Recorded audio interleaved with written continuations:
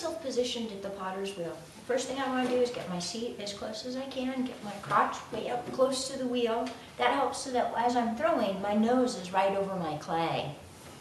I get my foot pedal set up so that it's at a comfortable angle. I like my knee to be almost at a 90-degree angle.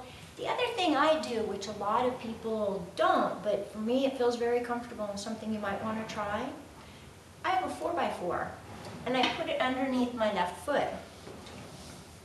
To me, it keeps me square. I always keep my foot on the pedal, so by having my other foot on the 4x4, it keeps me so I'm nice and squared up to the wheel.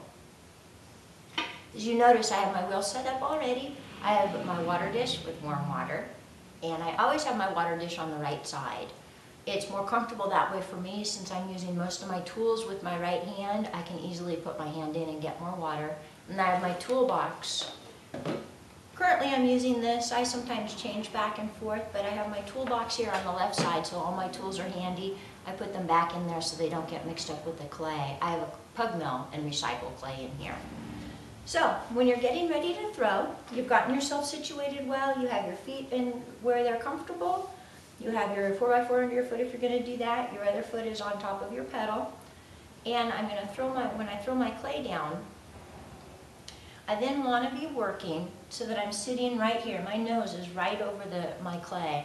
I don't want to be lounged back like this. I want to be right over it. This is where I'm strongest, and this is also where I can see what I'm doing with the clay.